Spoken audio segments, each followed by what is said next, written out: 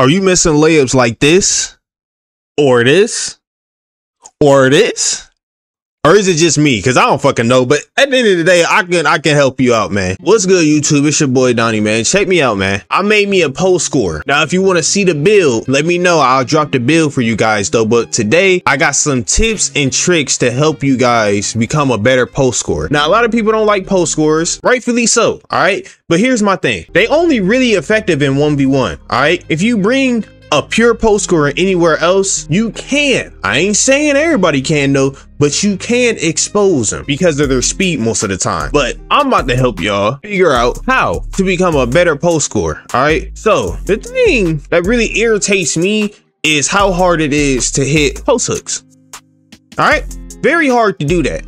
Now, of course, nobody's right here, but I promise you, there are so many times where I've shot post hooks and they've registered as light pressure when they're really not even there. Like the ball is way out of my hands or way higher than them, but it's still getting a light pressure. And then also, it is very hard to time these motherfuckers, bro. The only time you'll really be able to do them is if they are sitting right under the paint. That's literally the only time. They have to be right under that paint, not contesting that motherfucker at all for you to have a very good chance at making that. Other than that, I would never recommend to do post hooks. I don't think they gonna buff that motherfucker, bro. I ain't gonna lie. That's one thing. Another thing, I would say, if you don't know how to time the layups to go NA, all right? A lot of people do the NA shit. That's where you got the real player percentage layups. A lot of people do that. I'm pretty sure there's top ranked people that do that. And it's probably the most effective thing to do. So I have mines on normal risk. The high risk, I'm over here missing every fucking thing, bro. If it's not green, it's not going in at all. I promise you, you will never see a white go in. If a white go in, 2K fuck with you. I'm trying to tell you. So I went to normal risk. I have to still time all of my layups, but occasionally I'm able to make whites. And I can make a lot of contested layups. Even though, as I said, with this real player percentage, you can. I done seen so many people make real player percentage contested shots. No matter what, I'm right there and they still make it. So I mean, if that's you, you can, but me, I can't do it, bro. I like to be able to time my shit to try to put a little bit more skill into it. But I would say the most effective way is to definitely go real player percentage. Next is your positioning. Now, whenever I'm backing somebody down, I like to come from this angle because this is the most comfortable that I am. Now I can come from the other side and I can do it from the other side like this and then drop step, but I feel way more comfortable at doing it on this side because I have a higher chance of getting the best animation. So I'll post it all the way down here. There is no 3 seconds in the 1v1 proving grounds. I can't say for anywhere else, but in the proving grounds, there is no 3 seconds.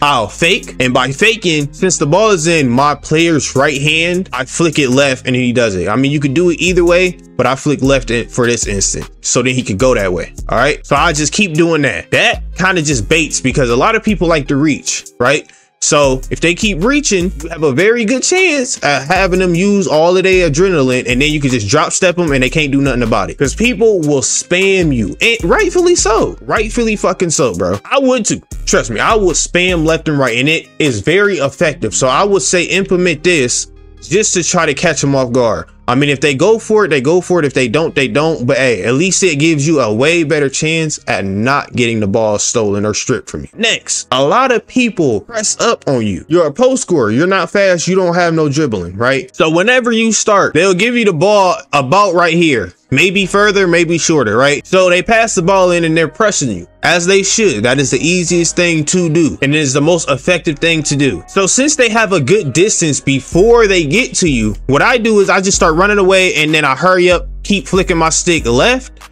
and right. I'm holding RT the whole time and I just go left, right, left, right. I am able to get past a lot of people, and a lot of times they miss their reach and then you're able to get an easy dunk or whatever. Because as I said, if they were to do it the whole time, if they can't stop it, then they'll back up though. But if it really is helping them, they're going to keep doing it. So you want to show them to stop doing that because I'm gonna get easy buckets every time. And you do that very consistently, they will most likely stop, making it 10 times easy for you because you're not wasting any adrenaline or your stamina trying to get the ball to the fucking basket. And then if they're playing very far back, as I said, and they don't have their hands up, what I would say is just do the post hook, or if you really toxic as fuck, bro, just take your ass all the way down there. Make sure you got the right angle, drop step, and then go up. Another thing, my problem was that I was trying to use the right stick for layups. I want to lay the ball up where the defender is not, right? So if they're on the right side of this basket, I want to lay the ball up on the other side. So I would use a stick. That shit would never fucking work because it would be so hard to fucking time the shit. Hey, as I said, it might be a me problem or whatever, bro, but I'll get the most ass fucking animations possible by using this freaking right stick. That ass. The worst shit possible. Once I just said, you know what, forget it,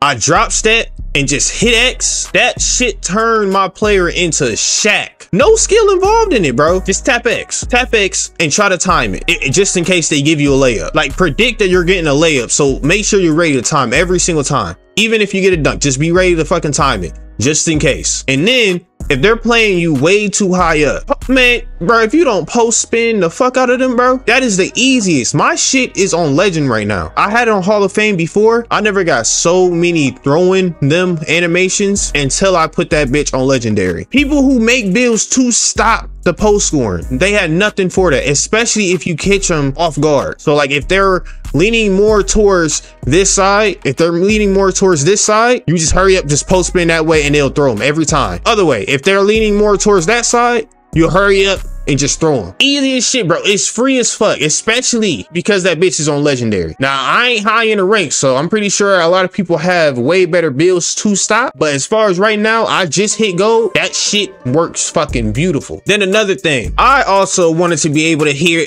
floaters, because on my build I get float game Hall of Fame. I'm over here thinking that shit gonna do something. It don't do not a damn fucking thing for me. I hate it. I can't do post hooks and I can't do floats. You know what I'm saying? Because my theory was, if they, instead of doing the post hooks, because I knew that the post hooks wasn't working, if they playing back, bam, just do that. Just do that every time, thinking that that shit would be very fucking effective. Hell fucking no, because it's a inconsistent ass animation. And you see me timing these bitches. I'm timing them. I'm timing them the best I can. Every time. The best I can. That's late. You don't know what the fuck they gonna give you. Now, if somebody is able to master that, bro, all kudos to you. But me, hell fucking no. I just had to resort to just being fat as fuck. Just being fat, bro. Like, if you're going to be on a post score, bro, at this point and you want to win, bro, there's literally only one way to play, bro. And it's sad because I want to do post hooks. Post fades is crazy as fuck too. So I got 22-0 with just fucking post fades. I'm over here trying to do all this finessey stuff. I was trying. It didn't work. But once I decided, you know what, forget it, just be fat. Be as fat as possible. That's when my build turned into fucking Shaq all of a sudden, bro. Because I'm over here trying to use the stick to try to dunk on people. Can't time that motherfucker for shit. Hell no, bro. Could not time that bitch for shit. Maybe a skill issue, may not be. I don't know. I could not time that bitch for nothing. But I was trying though, right? I was trying, bro. But once I went brain dead with it, bro, the build just fucking turned into God. I don't know. So at that point, I gotta do what the fuck I gotta do to get these wins, man. You feel me? And it's not even like I don't know how to time them. I know how to time them. It's just hard as hell. With somebody right under that motherfucker, bro, that shit hard as hell. You can have them under and it's still hard as hell. So for my proving ground, right? My rank in the 1v1, as I said, I just hit gold. I won 33 games out of the 44 that I played. And I promise you, all those ones, besides one, all of those ones were my fault. Just because I was trying to put skill into it, bro. Pointless ass fucking losses, bro. I was trying to do post hooks. I was trying to do floats. Just would not work. And then, as I said, one win, bro, that motherfucker just dropped me the fuck off. I'm not gonna lie. He boxed me the fuck up and just was hitting them damn post fades, bro. The smoothest 22 I have ever got dropped on me, bro. The smoothest shit. I couldn't even be mad. I fucking had to like him, bro. Dropped me off. But all the other ones was my fucking fault. But now, ever since, I just said, you know what? Forget it, bro. I'm just gonna be fat. This motherfucker wanted to be fat. And then also, I put boost on. I'm not gonna say you gotta put them for every single game, because of course it costs money. But if you're gonna put boost on, you need to put drive and dunk. You don't have to put steals if your build does not have steals. You need to put blocks. You need to put rebounding, and you need to put ball handle. That stops motherfuckers from getting the ball or stripping the ball away from you whenever you try to go up to do a drop hook or whatever. Now, will they still be able to get it? Probably. But I'm trying to tell you, it makes a world of a change, bro. Once I put it on, I have still not gotten one ball stripped away from me without it being called a foul. But once I take it off, that's when they start coming back. So it has to be something. With the dunk, this boost, especially with me hitting X, made a world of a difference. My motherfucking build acting different. As I said, my build just started acting fucking different for no reason. I didn't even recognize them no more. And then the last thing I would say is your takeover. A lot of people probably like the barbecue chicken or the diesel. As you see from my build, a lot of my stuff gets maxed out relatively fast. You know what I'm saying? I have very high strength. I already have a very high close shot. The only thing that isn't that high is my standing dunk. So I went with something to actually help my gameplay. And what helped my gameplay was the steal. So you get an increase to your interior defense, your block, and your standing dunk. So maxed out,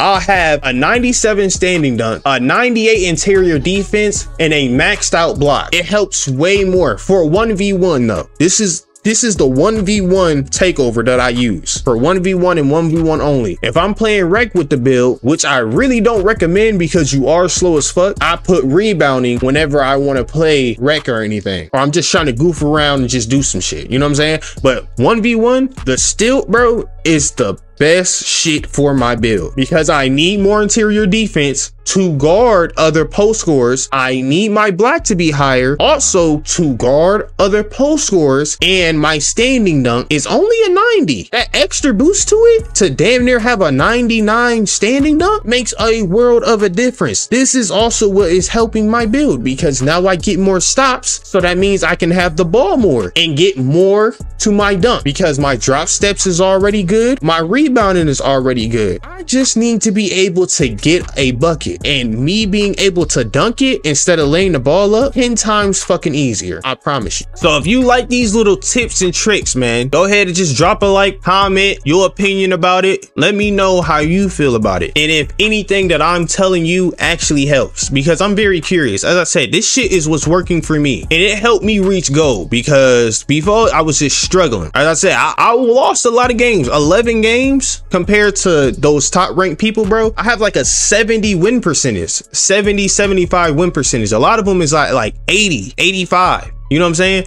So if I'm able to go into gold and get my win percentage up to the 80, 85 range, then that means that my tips really work. And if you want to see the build video, also drop a like, comment, let me know. I will drop that as soon as I can. I'll catch you on the next one. Yes, sir.